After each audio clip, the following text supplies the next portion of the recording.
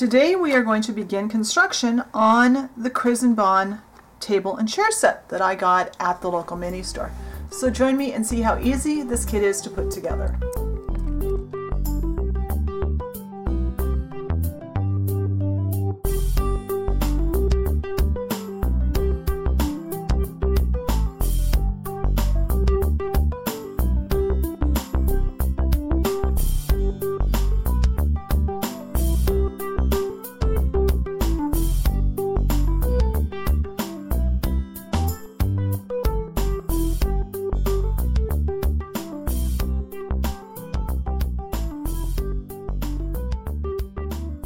Alright, so we are, like I said in the intro, we are going to start working on the table and chairs. If you're seeing this part of the video, that means that we are actually working on this week. Be sure and check out the blog post, because I'm going to tell you what we were supposed to work on this week and why we aren't. So this kit is securely stapled together, so hopefully we have all the pieces, which we'll find out soon. So that's one thing to look for when you're buying these kits. Peek in the box and make sure this bag is stapled, if at all possible. Because if they're not stapled shut, there is a slight chance that you might be missing some of these many pieces to the kit. The next thing you should do if you've not put the kit together before, I've actually done this kit in the past, get the instructions out and read them very thoroughly. Now, the next thing I usually do is I take this packet of what they call fruit wood stain and I toss it. Because I've used that a couple of times and I'm always really unhappy with the finish I get from that. Alright, at this point in time, you're probably wondering, where's the video? Well, so am I, because I apparently forgot to hit record. What I was going to go on and tell you was that you have thousands of choices when it comes to paint if you use acrylic paint, and that's probably what we'll do. Then I went on to tell you that I was going to pause the camera and divide out all the pieces into separate bags for each step, and then we can pick up where I left off. Alright, first off I want to say, yay! All the pieces are here! They're all sorted now by steps. Now, another important thing I want to point out. We have these extra pieces. Don't throw this away until after you've completed your project, because there could still be little tiny pieces that we missed. Probably not on this kit because there's not as many really tiny pieces, but on many kits I have found I've accidentally left something. So that I don't throw away until I'm all done. Now we have our little bags. Each bag represents a step in construction. I have a chair in each of these. This is all the pieces to each chair. This bag just contains the 2 leaves, and that's what I love about this table. It can expand and be made bigger and smaller, just like a real one. This is another step, and this is step 1. So, I've got my new model cement. Yay, I got the good stuff. This takes a bit of doing to open. If you buy one of these, I had a little trouble with this one. The instructions say to clip back just like a 32nd of an inch at a time until you find the hole. And then I actually had to run a long piece of wire down. There was actually something stopping it down in here. I can't seem to get this off, so I just used a wire and poked into it until I could smell the glue, and now it comes out, but it just comes out a drop at a time. This is a wonderful little thing. So we have our diagram for step 1. Step 1 contains all the parts in this bag. This bag contains 2 base halves, which are what these are called. It contains a guide support, 2 guides, and 2 more legs.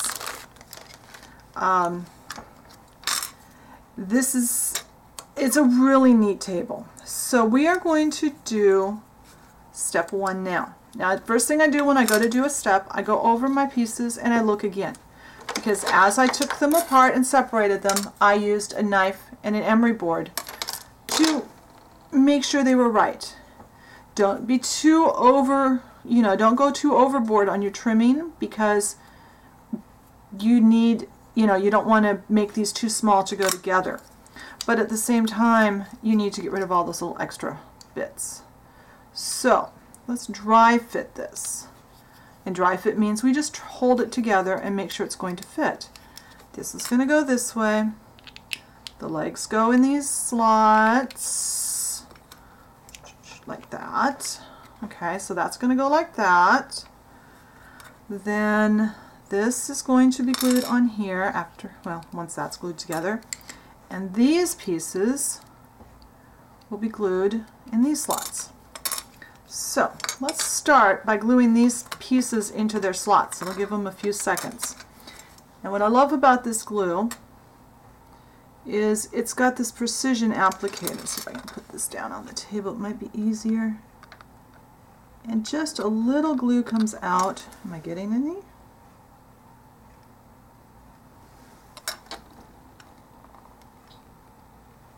There we go. Just a little glue at a time. Now remember, you don't want to get this on the good part of your model, and you don't want to get this on your fingers. I should have a wet wipe, but we'll get to that in a moment. It's nice to start on this area because this area won't actually show, so it's a good place to kind of get a feel for the glue bottle. Now very carefully line these up, press it for 5 to 10 seconds, and then let it sit. Let's get a wet wipe before we go on to the next part. Now, I am going to run some glue along these areas where I saw that it touched and around those little pegs.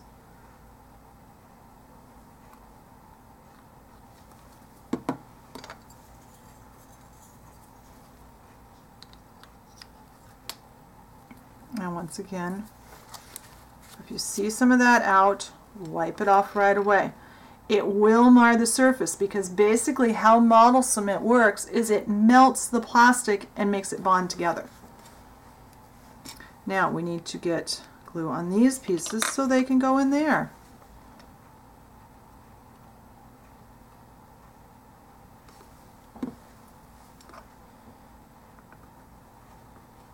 And model cement does smell incredibly bad, so you will want to do this in a well-ventilated room.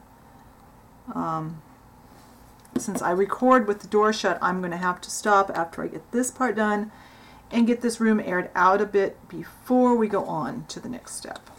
So now this part goes this way. We have these two little parts here that stick out, and we have slots for those.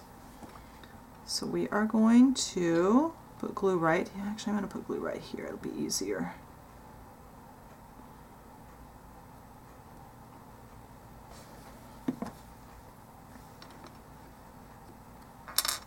Oops. Alright. Now, put the lid on the glue because this glue is more expensive than the other that you buy, like you can get the other at Walmart and those kind of places. This one you'll probably need to go to a hobby store to get it. It's made by the same testers people, but it's a much better glue. Is it marked? I have no, see, I paid, this was $5.55. So it's a little more expensive, but it's definitely worth it. It also has these little wires in case you need to open up your glue more. Alright, so I'm going to let that set and dry. When this is dry in a couple of hours, I'll be back and we'll do the next step. Alright, so step 1 is dry. We have our table base all done. It's a nice sturdy structure. It looks pretty good. And once it's got a finish on it, it will look great. Now we need to do step 2. Step 2 is to assemble the top halves. And we have runners so that the table can open and close. These will fit into the runners. Now, the next part I'm going to show you why it is so important to dry fit and to read these diagrams. Because as you can see, one side we're supposed to have the slots facing inside, and the other half of the table they're supposed to face outside. Well, and we have our runners have their little bumps, their little, what are they calling them? We have two types of runners, with pins close together, two with close together, and two with them further apart. Now I don't know if my package does not have the right runners, or if I have two of the same tabletop. I suspect I have the same tabletop. But when I put my runners, see I have my slots on this side, my slots on this side. When I put my runners onto my top, this is what happens. This one goes here. Okay, that's fine. That one goes out. When I put this wide spaced one, it also faces out. This is a narrow space. And yes, I have flipped them back and forth multiple times. The problem being they're identical. Both sets fit that way. And when I try to put this together, when I dry fit it, they're in the same spot. You see? They actually need to be over a little bit. So we need to fix this. So one thing we need to do,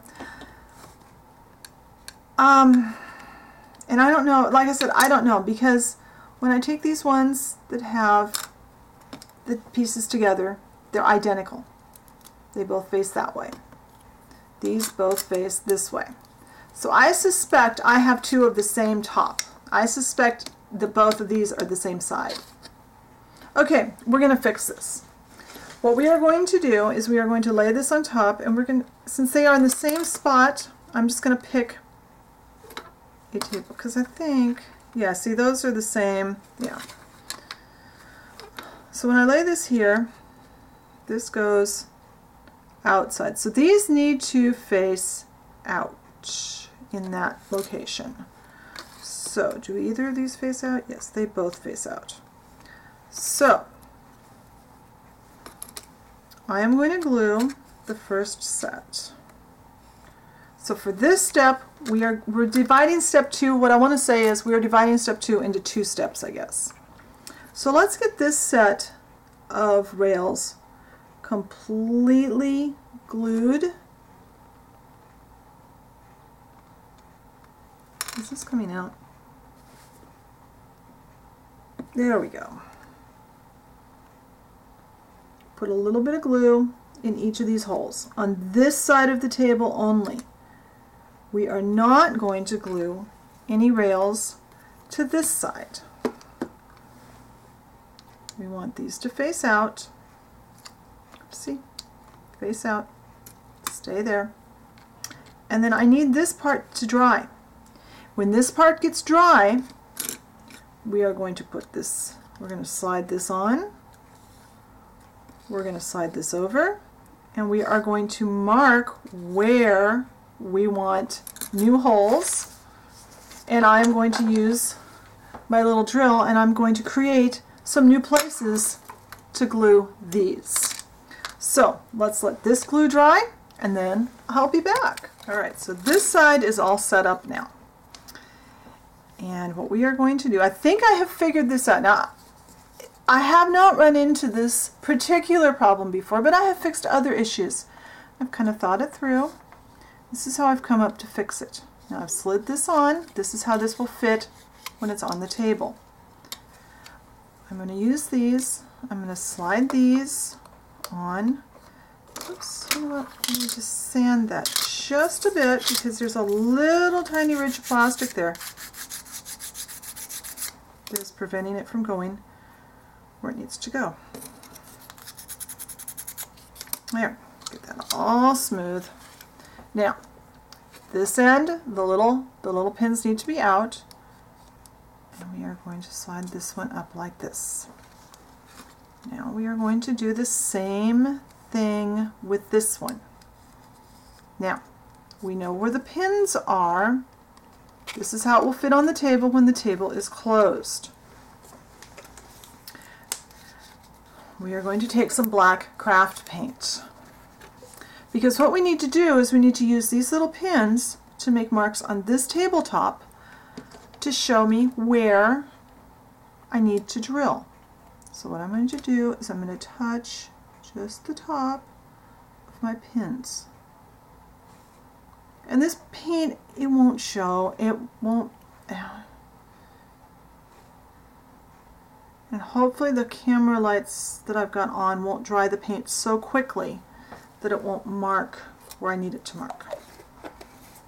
Now, I need to hold this on. As I was saying, I need to hold this on. Get this all the way up. Now I'm going to hold it with my fingers. I am going to slide this on. And now, in theory, I have to push that down. Yes, I have little marks. Now I'm going to use my little drill. And yet we don't want, the main thing here is I don't want to go all the way through. I just want to go in about as deep as this is. A little bit deeper than I am here. So hopefully you're seeing what I'm doing here.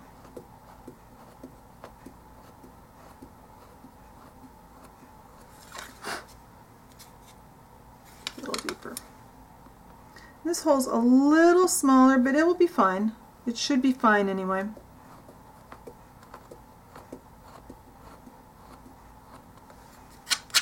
But this, I think, really illustrates why we need to dry fit when we are doing things.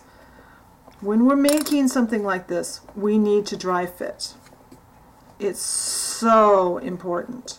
Because if I hadn't dry fit this, if I had just, and I hadn't really checked my instructions, I would have glued that on, and it would have been, you know, pretty permanently glued, and I wouldn't have been able to put my table together.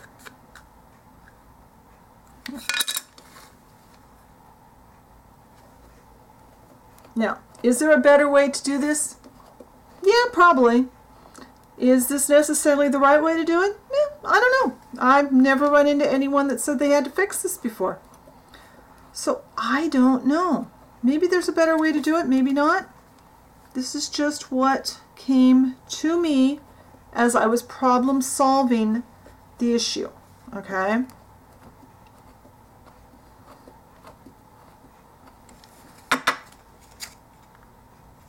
I think this one needs to be a little deeper.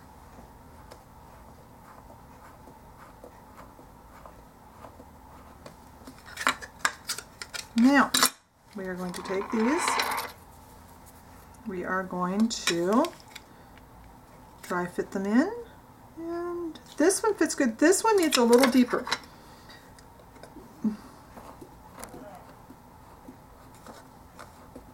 Because I could feel that it wasn't going in far enough. That I know is deep enough. Okay. Going in. They need to go just a little bit next to that.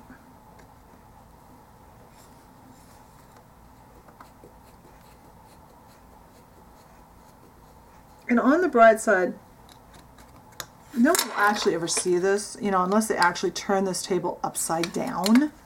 So it's probably okay. Sure my glue is working. Come on. All right, we need to take the wire and run the wire. This is when this glue doesn't want to come out, simply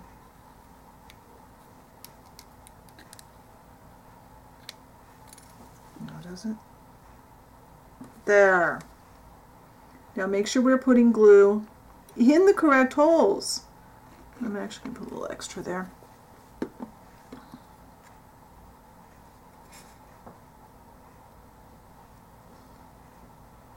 And this glue takes about 2 hours to dry. So, oops, come on, stay in there. Yeah, it doesn't want to stay in as well as it probably would have had we had the original holes. But it will be all right. See, I think this one needs to be a little deeper too. Are we still under camera? I'm trying to stay under camera and still be where I can see.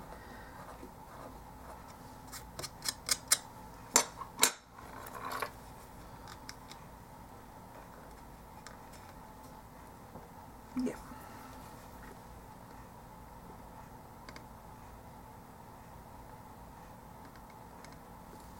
And I think I'm going to run a little extra glue because this is probably not as secure of a fit as the original was. So let's go ahead and put a little extra glue like there and there, just to help hold this whole structure.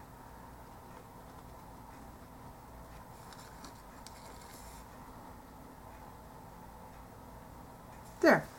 Now that glue needs to set for at least 2 hours. We want this to be completely solid, and then this will actually be done. Our table will be assembled. So let's go ahead and push this off to the side,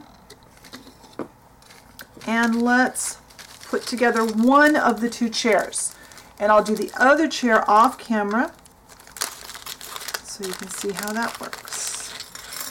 All right, so we turn over.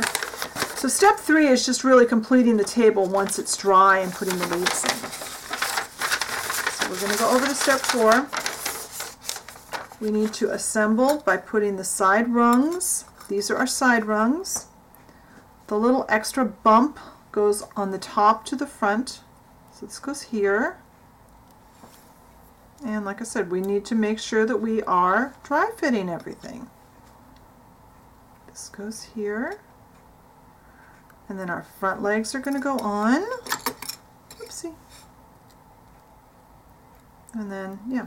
So let's go ahead and get this started.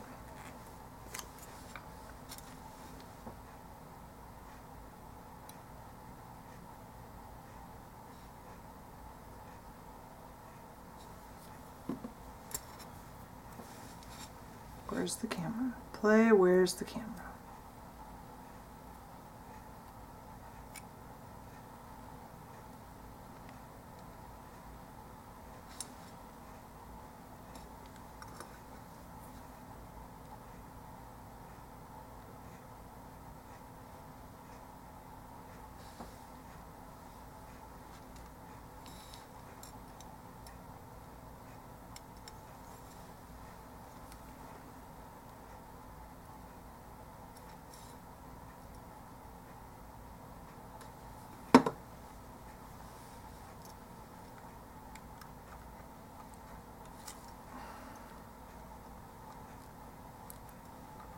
Come on. This is so much easier when you don't have a camera to have to watch too.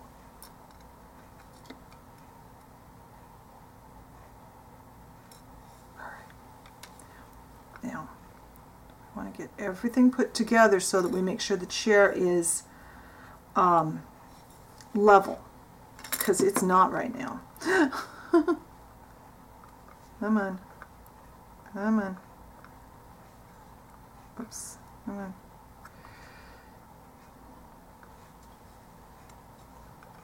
This is not going to be a comfortable chair.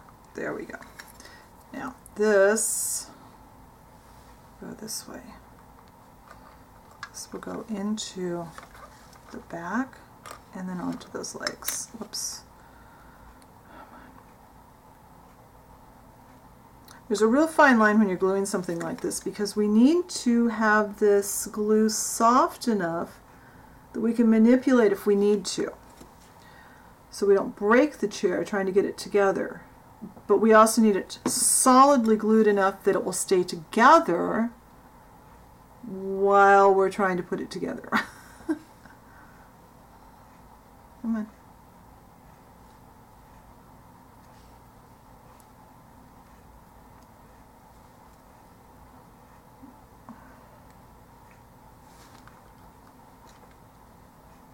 This is one of those pieces where it would really help to have like 4 hands. There, that's better. Now, let's seat into the notches of the back, square the legs on a flat surface.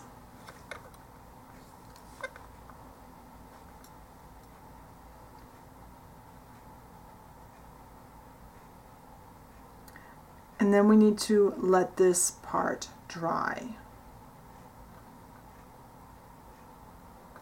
So once this is square, it needs to dry. So I'm going to hold this square on the table, and when this is, actually then I will finish the other chair, and I think we will come back next week and I will show you the last step on the chair, and we will start putting a finish on, because I have a feeling this video is getting pretty long already. So I hope you enjoyed our little project here. Come back next week and see what the next thing is, how we finish the next steps, and hopefully it will go off without a hitch next week. So find us on Facebook if you haven't. Be sure to read the blog post so you can find out what we were supposed to do this week and why we aren't. And I'll talk to you later. Bye.